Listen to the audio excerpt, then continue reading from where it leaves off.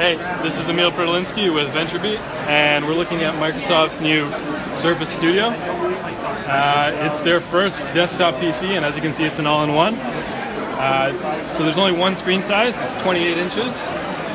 And the main, let's take a look at the device before we dive into any features. The main thing here is the hinge. So this is a zero gravity hinge as they're marketing it.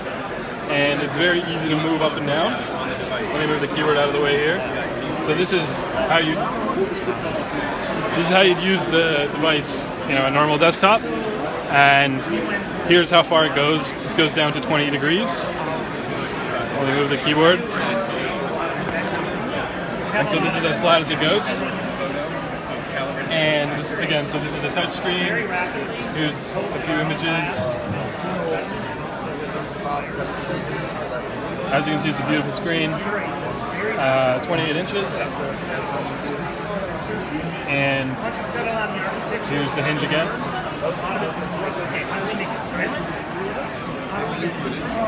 It's very easy to move up and down. It doesn't completely feel weightless, but it's very effortless to move. Here's some specs. So this is 32 gigs of RAM. You can have a Core i7 or Core i5 computer. Obviously this is running Windows 10 Pro.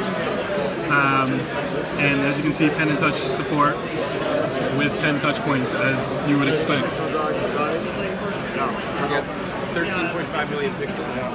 So you have, again, you have touch screen, touch input, pen input, keyboard, mouse, and the new, was it this? Yeah, this one. So the Surface Dial here.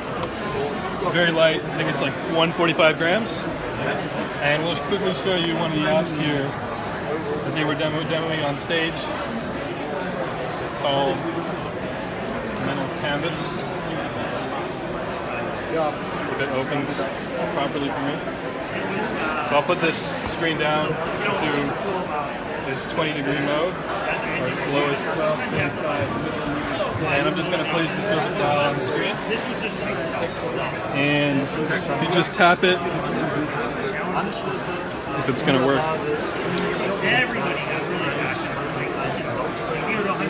So I can choose, for example, brush size. And then as I'm painting or drawing or whatever, I just move and adjust the brush size as I want, as I go along. Obviously nothing like this, you would be, making much more precise drawings.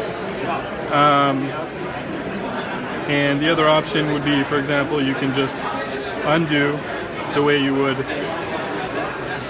just by scrolling. I only really made 2 drawings there, so very subtle. So that's the Surface Studio. We're going to dive into more features when we get some more time with it. But the big highlights are, of course, the Surface Dial, if you want to get really into it. And other than that, it's a beautiful desktop. Now let's go over here to the hinge. Stunning. So over here, you can see this is where all the engineering went in. This is what's going to make the device stand out the most.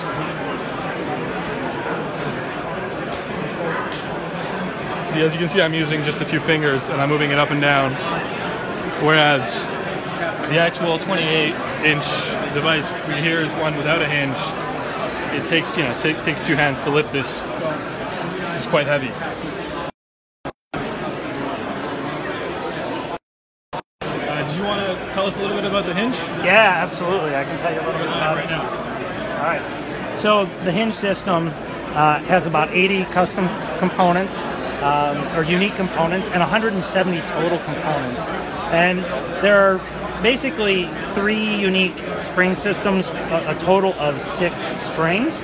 All the springs and the linkages, which you'll see on this side if you look, are custom tuned in the factory to give us just the right torque profile to counterbalance the changing weight and gravity effects of a nearly 13-pound display.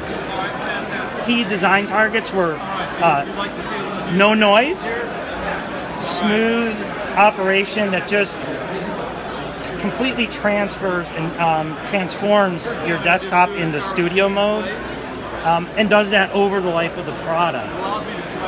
And it took a lot of work and iteration to get everything quite right. A lot of custom materials. There's a lot of patents pending on the system. We're super proud of what was achieved.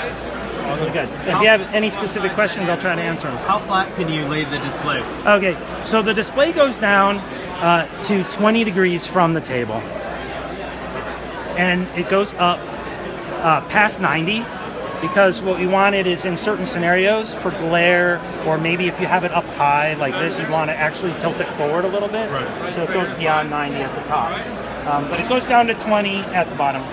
Perfect. Does the hinge come off? Or is this permanently? No, this is permanent. How, does it travel like in this form box?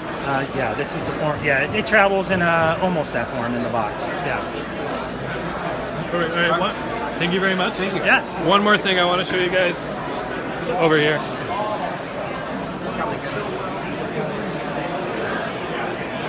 Just a quick word. Obviously, this device is meant for designers and artists, but Microsoft is pushing gaming a lot here.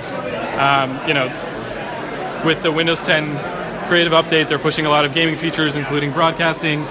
So, you know, it's not going to sell like crazy with gamers, but Microsoft is making sure to push it as a big, you know, gaming device. You know, their most powerful computer yet.